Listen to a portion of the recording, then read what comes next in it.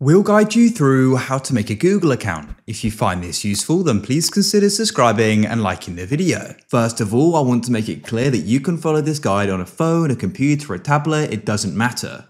Having a Google account is super useful as you get access to all of Google's services. So first of all, you want to come to Google just like I am here. And you need to go to the top right and go and click on the sign in button.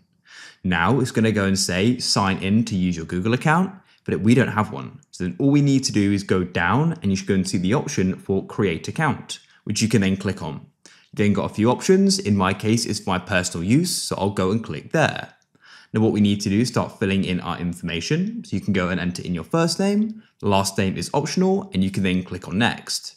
Now you need to go and enter in your birthday and gender, so I'll go and type mine in. After you've done that, go and click on next. Now we can go and choose our Gmail address. Alternatively, if you just want to go and create a Google account with an existing email, click on use your existing email. That's going to be up to you. In this case, I'm going to do that. So I'll click on use your existing email.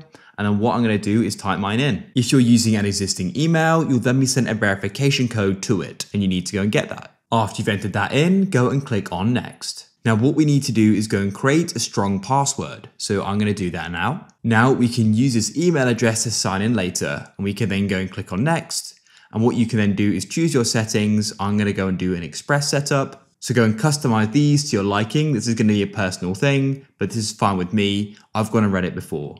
Make sure you agree and read the privacy and terms. I've already read these, so I'll press I agree. And just like that, we've now gone and created a Google account. If I go and click my profile icon in the top right, you can go and see there it is. In your case, you may have gone and created a Gmail address, but I already had an email, so I used that. If you found this useful, then leave a like.